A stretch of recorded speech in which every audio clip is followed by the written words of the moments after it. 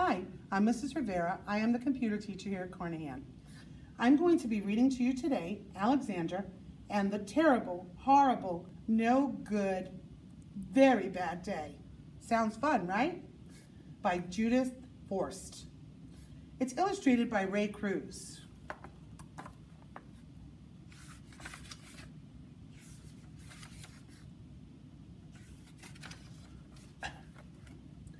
I went to sleep with gum in my mouth, and now there's gum in my hair.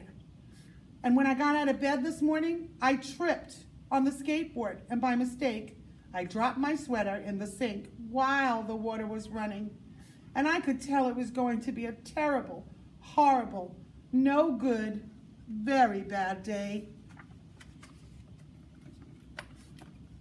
At breakfast, Anthony found a Corvette Stingray car kit in his breakfast cereal. And Nick found a junior undercover agent code ring in his breakfast cereal box. But in my breakfast cereal box, all I found was breakfast cereal. I think I'll move to Australia. In the carpool, Mrs. Gibson let Becky have a seat by the window. Audrey and Elliot got seats by the window too. I said I was being scrunched. I was being smushed. I said if I don't get a seat by the window, I'm going to be car sick. No one even answered. I could tell it was going to be a terrible, horrible, no good, very bad day. At school, Mrs. Dickens liked Paul's picture of the sailboat better than my picture of the invisible castle. At singing time, she said, I sang too loud. At counting time, she said I left out 16. Who needs 16? I could tell it was going to be a terrible, horrible, no good, very bad day. I could tell because Paul said I wasn't his best friend anymore. He said that Philip Parker was his best friend and that Albert Moyo was his next best friend and that I was only his third best friend. I hope you sit on a tack, I said to Paul. I hope the next time you get double-decker strawberry ice cream cone, the ice cream part falls off the cone part and lands in Australia. There were 2 cupcakes in Philip Parker's lunch bag, and Albert got a Hershey bar with almonds, and Paul's mother gave him a piece of jelly roll that had little coconut sprinkles on the top. Guess whose mother forgot to put a snack in my lunchbox? It was a terrible, no good, horrible, very bad day. That's what it was, because after school, my mom took us all to the dentist. And Dr. Fields found a cavity just in me. Come back next week and I'll fix it, said Dr. Fields.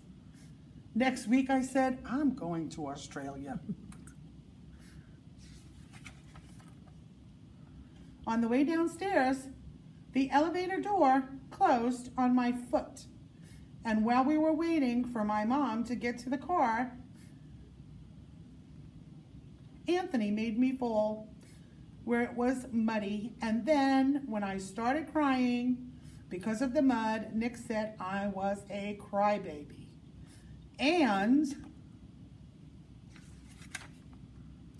while I was punching Nick for saying crybaby, my mom came back with the car and scolded me for being muddy and fighting. I am having a terrible, horrible, no good, very bad day, I told everybody. No one even answered. So then we went to the shoe store to buy some sneakers. Anthony chose white ones with blue stripes. Nick chose red ones with white stripes.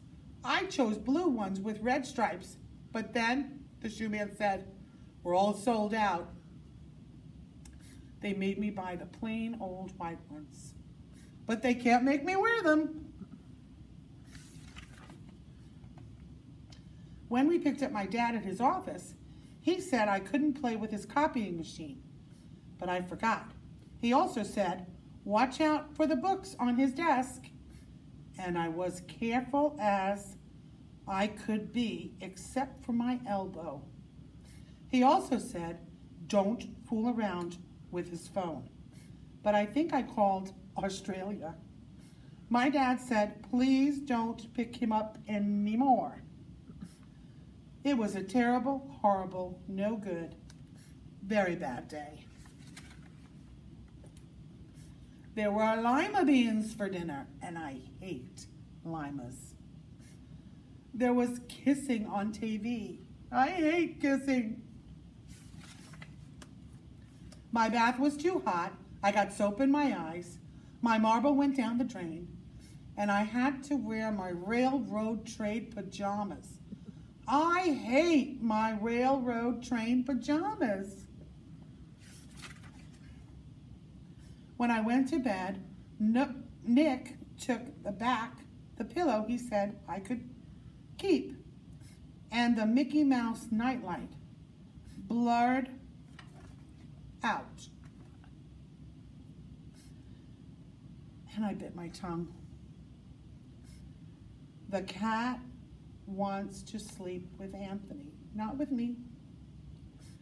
It has been a terrible, horrible, no good, very bad day. My mom says some days are like that. Even in Australia. Yeah.